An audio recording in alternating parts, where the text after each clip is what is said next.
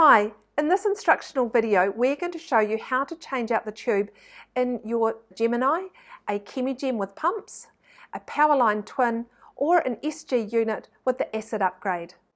While these units all look slightly different, they all use exactly the same pump tube. So whether you have a Gemini, an SG unit, a Powerline Dual or a Chemigem, you use the same method and the same equipment for changing over your pump tube. We'll be demonstrating on a dual pump. You will need to have on hand a silicone-based multi-purpose lubricant. We recommend the Aussie Gold Lube-it. The pump tube that you will need is called a D10 and SG tube assembly.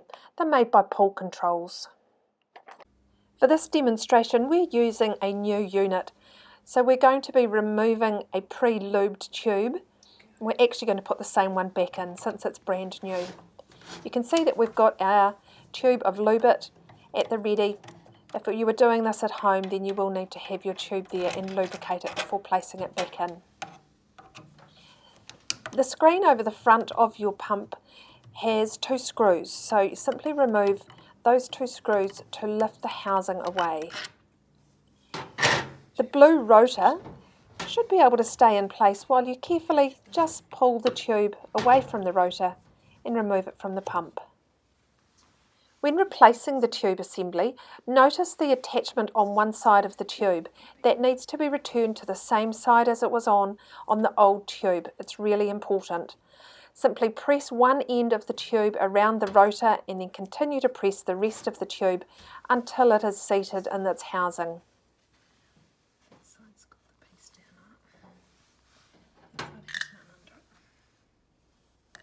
Return the cover and replace the screws. You can see how the pump tube, one end of it has got that plastic attachment. It's important that is on the right side. That's what holds the tube steady and gives the rotor grip without pulling the tube as it's going around.